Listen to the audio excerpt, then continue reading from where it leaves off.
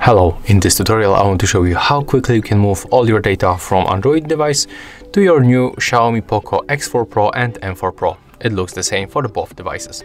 So at the first we have to be connected to the Wi-Fi network or mobile data. And next we have to open the Play Store on the both devices to get the application to transfer data. We are going to use the Send Anywhere application.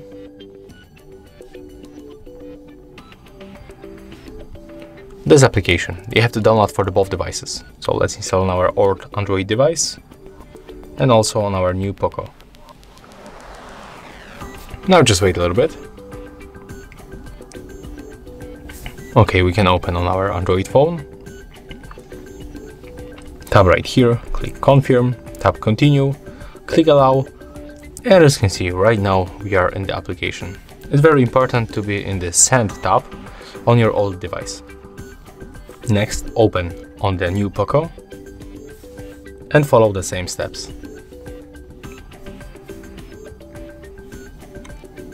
Okay, and on your POCO you have to switch to the receive.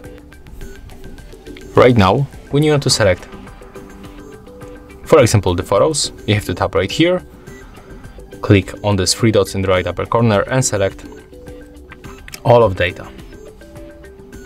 So we have to make it when you try to send all of your photos. And if you want to send other stuff like audio or apps, you can just do the same. Select everything. But of course, in this kind of a video, I'm gonna unselect because it will take too much time. So I'm gonna focus only on maybe these few photos. So if you want to pick the exact file, just tap on it once.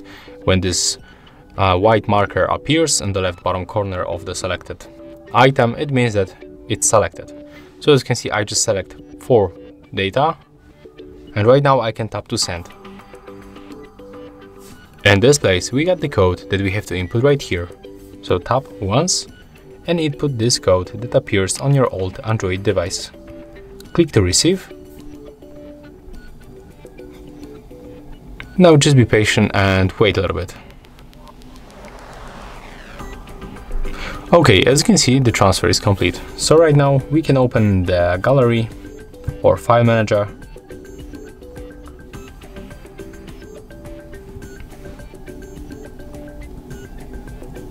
As you can see, here I can find the data that I sent from my old Android device to this new POCO phone. Also, you can find here the albums. And there will be the Send Anywhere album where you will find all of the data. As you can see, it's right here.